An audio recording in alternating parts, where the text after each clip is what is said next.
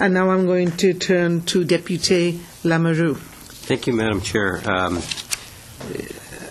Appreciate your comments. Don't necessarily have to agree with the comments, but I do appreciate the comments, and it does lead me to maybe a different line of questioning.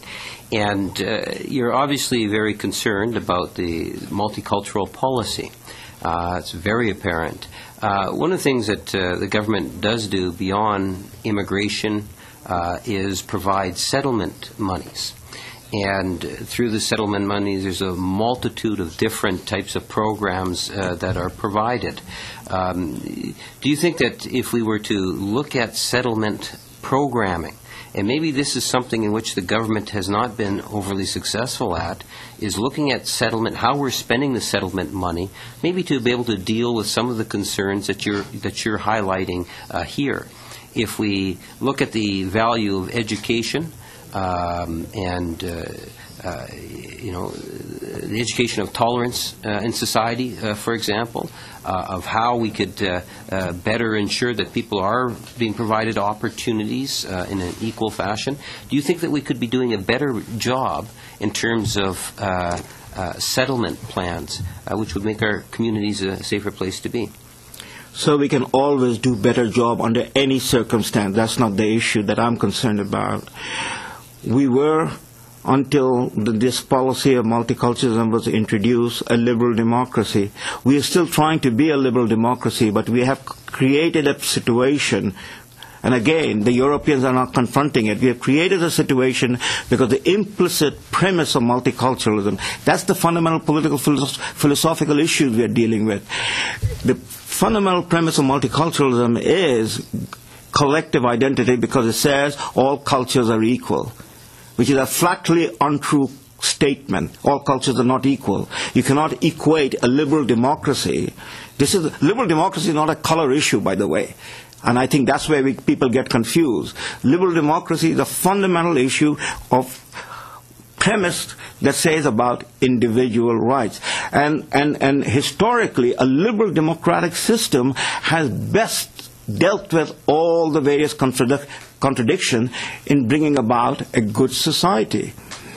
So we can do and deal with all of the problems that arises by eliminating this argument that we have imported into our own makeup as a society that all cultures are equal.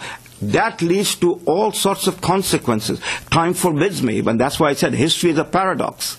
And you take and consider any situation, it is the unintended consequences that flow. So I would remind you, and I've written about this extensively, that our Prime Minister, late Prime Minister Pierre Trudeau, right in these hallowed halls, in his last visit, expressed regrets. When he was asked a direct question, what do you think as a father of official multiculturalism? What is your thoughts about multiculturalism that you introduced? So these are footnotes that you can go in through it. The paradoxical result has been we have been stripping away the fundamental right that exists in a liberal democracy, and no right is more fundamental than the right of free speech. And we have contorted and created all sorts of problems. And we're going to make it even more as the numbers grows, because that's our political institution under the system will try to adapt to those numbers, will try to accommodate those numbers, will then give in to those numbers. That's the nature of politics. It is nothing new that we are inventing, especially a democratic politics. It's all about numbers. That's what I said. And so the numbers are going to lead to a certain way things are going to evolve. And we are already seeing the signs of that evolution taking place. The problem with the Islamic world has been the global challenge that has come into it the beginning of the 21st century with 9/11. And it's not going to phase out so quickly because it's a historical challenge, just as the challenge with communism was all of the 20th century.